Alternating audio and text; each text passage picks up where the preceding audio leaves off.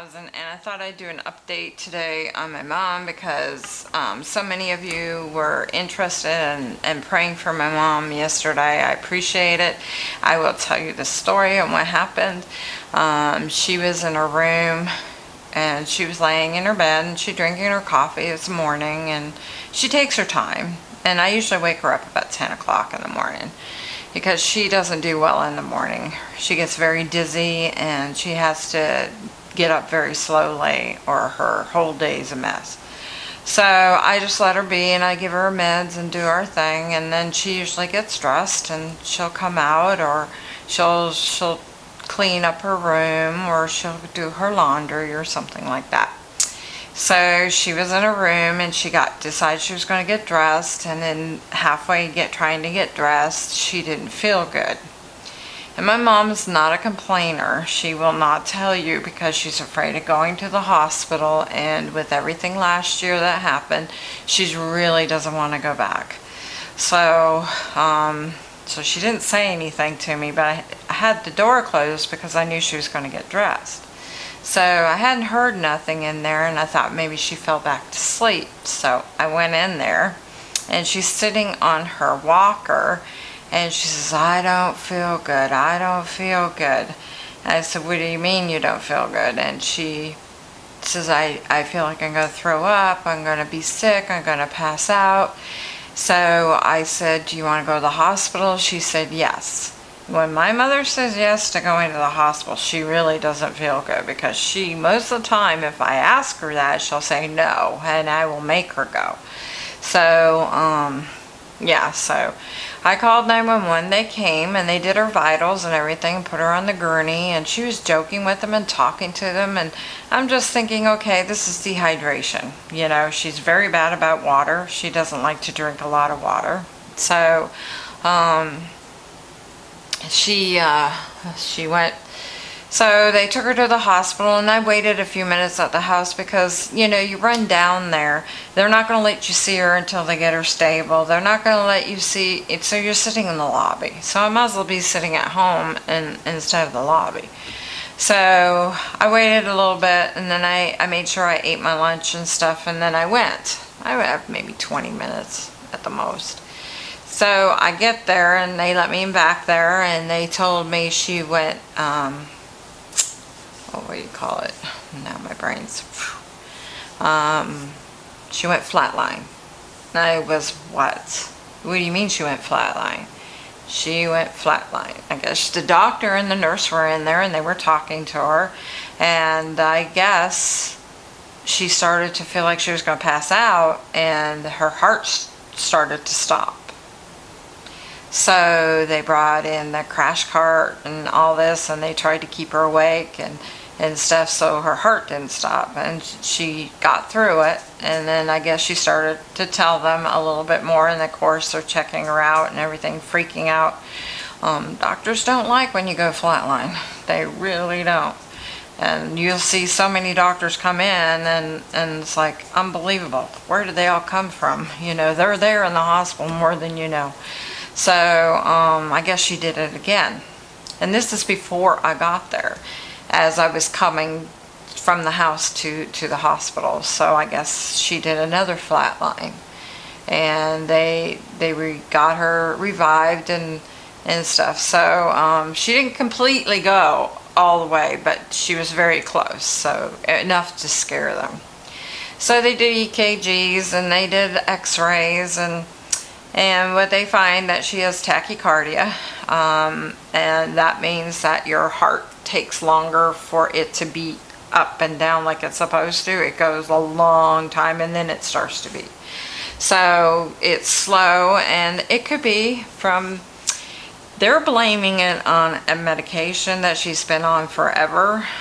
They think that the medication could be causing it, but she has to have the medication, so they want to put a pacemaker in her. So they were supposed to put a pacemaker in her today, and it was supposed to happen at 3. The doctor got too busy. He said he won't be able to do her today, and that they're going to do her tomorrow.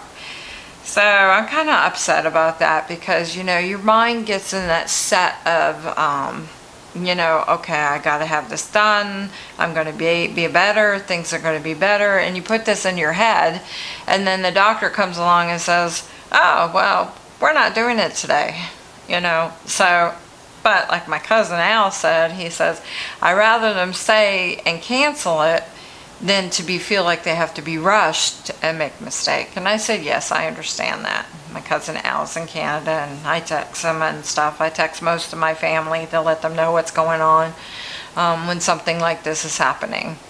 I think everybody should know. We're supposed to be family, and everybody should know. So, yeah. So that's where we are. She's in the ICU still, and the only reason she's in ICU is just because they can keep her on, a better watch. She gets one-on-one nursing there, and they keep an eye on her a little bit more carefully. If she was in the cardio ward, they watch her, but the nurses don't come in as much. So they're really watching her closely, because they really were scared yesterday.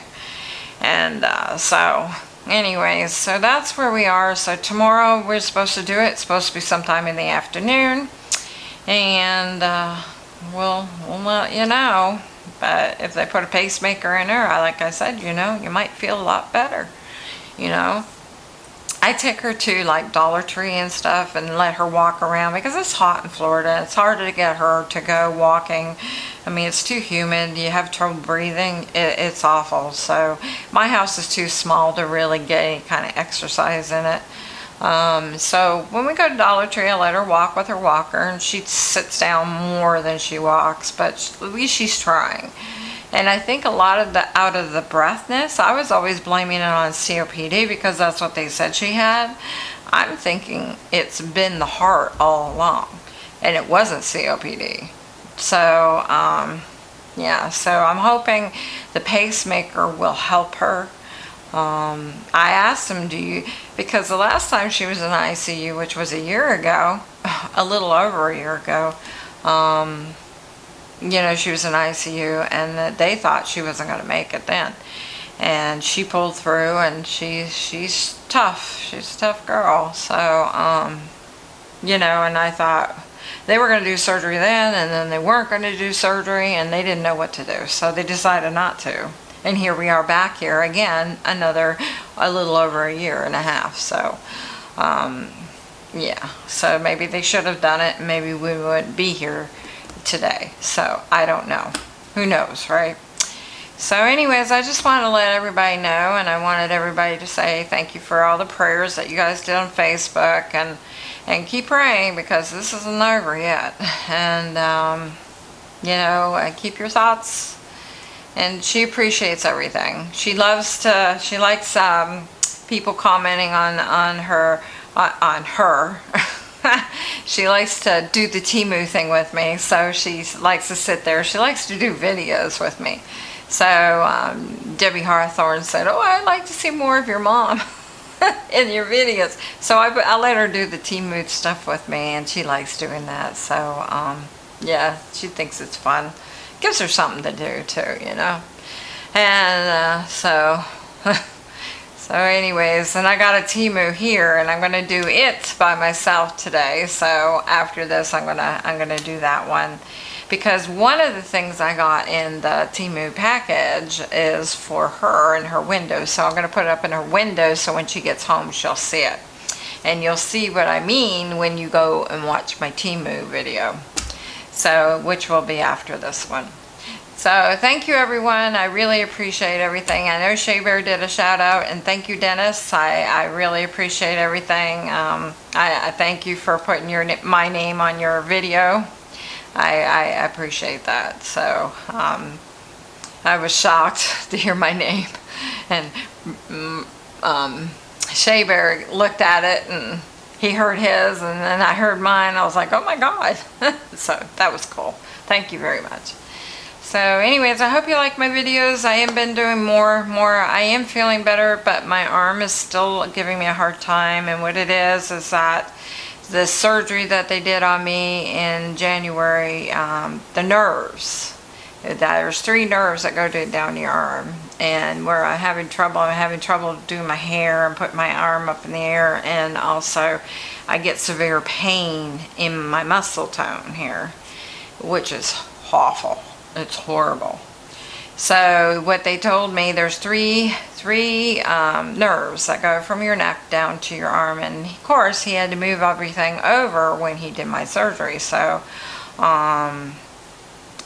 my nerves got disturbed, and sometimes nerves want to be difficult. So of course I have nerves that are difficult, and they are just taking their time in healing, and so they're hoping that I'm in therapy, so they're hoping the therapy is going to work.